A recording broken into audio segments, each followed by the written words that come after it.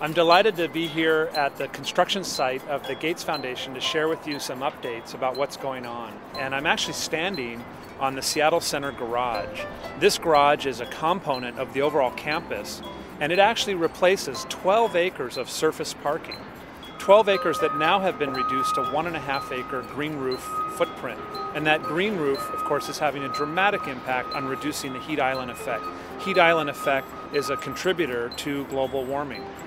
The green roof itself is one of the largest in Washington, and it features sedums and natural plantings that in themselves are becoming a habitat for birds and insects. In total, this garage is saving about 40% of the normal energy required to operate such a structure. And our runoff is reduced by 90% as that water is captured within this green roof. And the water itself then goes through a natural filtration.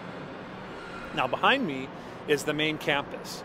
And at the center of the campus is a rainwater storage tank. It holds 1 million gallons of water. And interestingly, our client, the Gates Foundation, worked with the city of Seattle to approve with the state a special sewer district water right that allows for this storage tank to exist.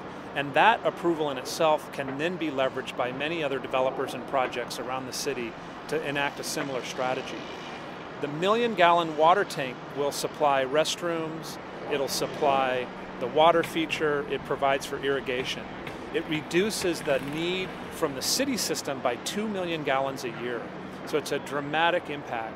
And of course, the campus itself is on track to score in the high scale of the gold LEED standard.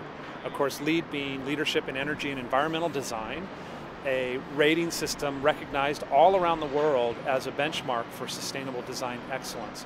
The garage I'm standing on right now is due to get its gold certification later this month. So these are just a few of the highlights of the sustainable design strategies in action here at this fantastic construction site.